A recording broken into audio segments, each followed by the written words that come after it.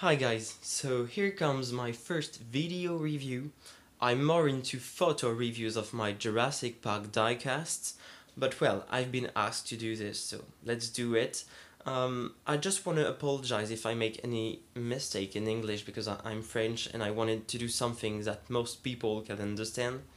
So here comes the new Papo young Apatosaurus.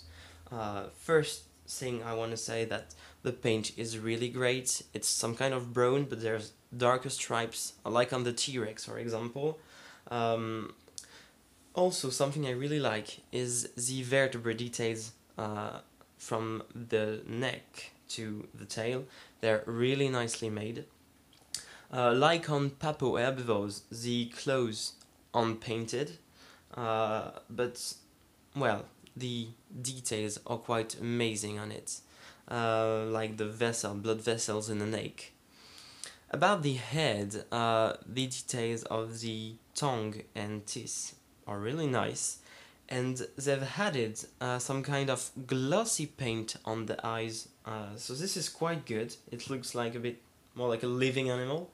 About the size, it's not the biggest figures they made. It's about 50 centimeters long, max. I would even say 40-45, and it's about 14 from the close to the head.